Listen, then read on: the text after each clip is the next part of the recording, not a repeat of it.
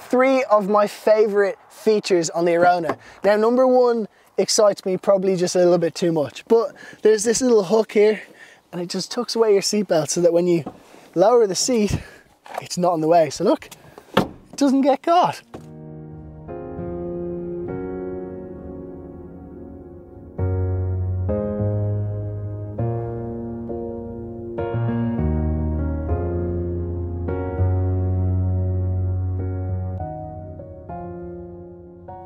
Hello and welcome back to another DoneDeal car review. I'm David OC and today we're going to be reviewing the all-new Seat Arona. Now it sits in a popular section of the market. It's the small crossover. So effectively this is when a manufacturer grabs a small hot hatch, or any hatchback in fact, and then they give it stilts, give it more road presence, similarly to the Hyundai Kona, which we reviewed very recently. Now this particular Arona sits at about 25,500 euros. They do start at about 19,000 euros on the road. So we'll talk more about financing later on in the video, but for now we're going to take a look around it and then we're going to check out the boot space and go from there.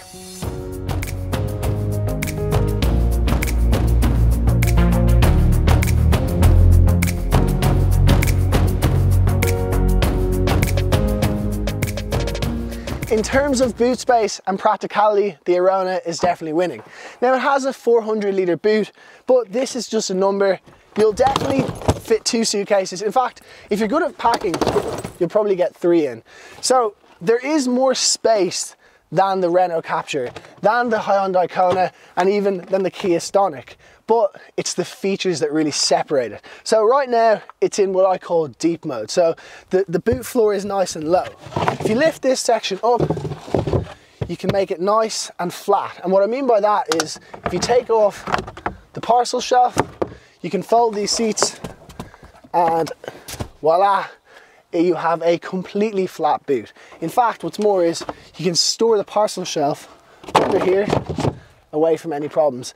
On top of that, the last bit is you have a spare wheel, and it's not a little space saver, it's a proper spare wheel. In the back of the car, the doors open wide open, which is great for putting in car seats. Then you've got your ISOFIX point here, which is very nice. Now, it's not only children you can have in this car, as I'm about 5'10" and a half, and I have loads of headroom and loads of knee room. In fact, it also has storage. So right here in front of me, you can see plenty of storage there for your phones, plenty of space for your cup holders there. You even got a little section there. Now, what I will say is there's no center armrest and there's no light on the roof, which is quite strange. Other than that though, it is quite good. Now, I did previously mention that it's good for adults. However, let's hope that there's not 3 adults, because it will get a little bit squishy, especially with this kind of hump on the floor. Now, the place you're realistically going to be spending most of your time, the driver's seat. So first, let's talk about what it feels like, the kind of features, and then we'll go into the infotainment system. So it's a key entry, which I'm a fan of. Now, in general, it is a lovely place to be. The seats are nice and comfortable. There's kind of a mixture of leather and Alcantara. The only thing is missing lumbar support, and in a top-of-the-line car, you would expect it.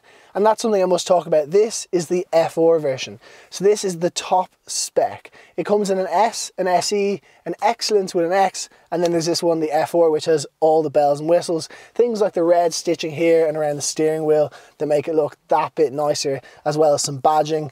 You've got the flat bottom steering wheel. In terms of storage, you've got room down here for your drinks, 2 center drink holders there, a little bit of storage here, 12-volt socket, 2 USB points, an AUX point, and my personal favorite feature, a little slot for your phone. But not only that, but it actually is wirelessly charging, so you don't have that clutter of having wires around.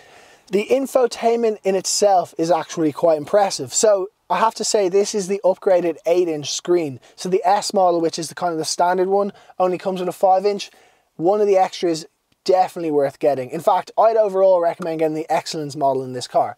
So as you can see, there's so many different things here. You've got your radio, your media, your navigation. So yeah, like I said, the navigation, it's brilliant, it's responsive, but there's not much need because it's fully compatible. It's got Apple CarPlay, Android Auto, and there you can use Google Maps, which is hard to beat. Obviously then you've got in your settings, you can change everything from your screen, your time, your languages. You've got You can go into the sound, change your volume, all those sort of kind of nice toys that we like to play with when you get a new car. On top of that then, you've got your stop start, which is when you pull up to traffic lights and you want to, it'll literally turn off and then save some fuel. Good for the environment and all that. You've got your different driving modes, which is very cool to see, especially when you're in an F4. So generally it'll be a normal, but you can put it into sport. You can actually customize it in individual, or if you're looking to really save on the fuel efficiency, you can go into eco mode. You've got parking assist, which effectively will help you find a car parking spot and help you park, which is very cool. And then last but not least, you've got your parking sensors, and if you pop it into reverse, you actually have a rear view camera, apologies, which is very good and again, very impressive.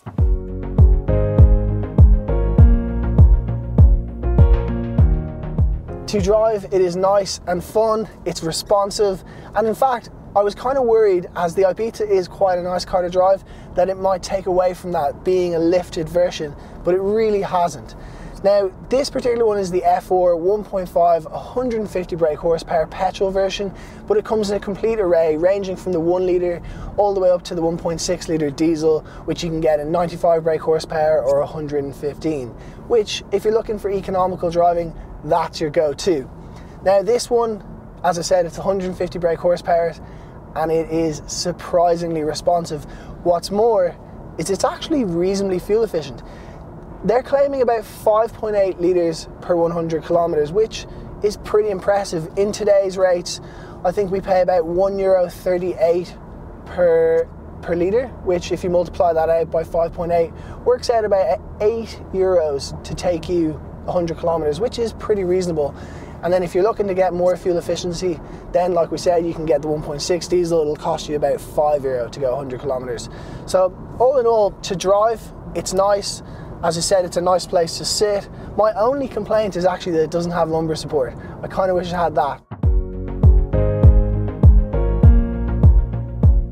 Now in true DoneDeal fashion, I have to say 3 of my least favourite and 3 of my favourite things about every car. Now, the first one on the Arona is these 2 exhausts. Now, don't get me wrong, there are actually twin tip exhausts on this car, but these are entirely fake.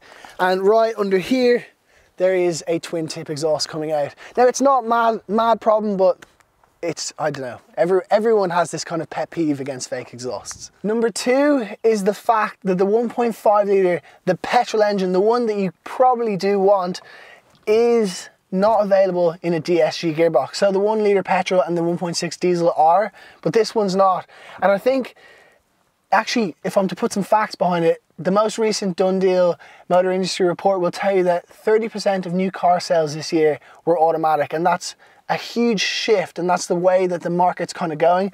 So to make a fun kind of hot hatch crossover that doesn't have a DSG gearbox, it's a bit of a shame. Number 3 is the fact that in the models that aren't the F4 version, there isn't the red stitching here or around the steering wheel or on the gear stick or even the handbrake.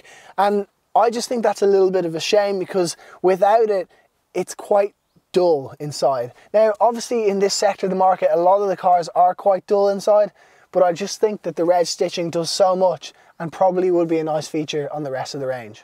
3 of my favorite features on the Arona. Now, number 1 excites me probably just a little bit too much, but there's this little hook here and it just tucks away your seatbelt so that when you lower the seat, it's not in the way. So look, it doesn't get caught. Number 2 is the overall design. Now, generally, I don't think that crossovers look that good, and maybe that's potentially not the nicest thing to say, but they just don't suit me. But I think overall, when you take into consideration the front grille, the badging around it with the F4, the roof rails, the blacked out roof, I just think overall it's probably the best looking compact crossover there is on the market.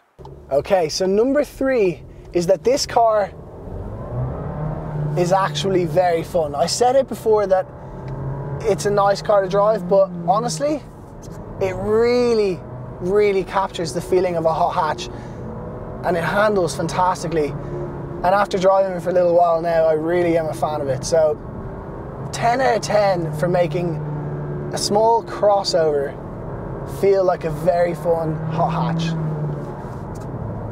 In summary, I think the Seat Arona is actually a fantastic car. Whether you're young and you're looking for something that's cheap to insure, or you're a little bit older and you want something with a little bit of space for the family, it's going to bring you a little bit of happiness and a lot of practicality along the way.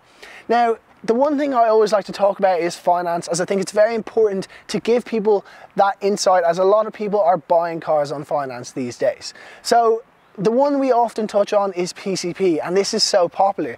But what's interesting about this is apparently a lot of people are trading in their old cars as a scrappage scheme. So Seat offer up to 2,000 euros scrappage, and then on top of that, if you add, let's say 3,500, 4,000, so you're just shy of the 6,000 euro mark, then you're going to be able to get one of these at this spec for about 46 euro a week, which 46 euro a week is literally like it's seriously impressive. I'm blown away.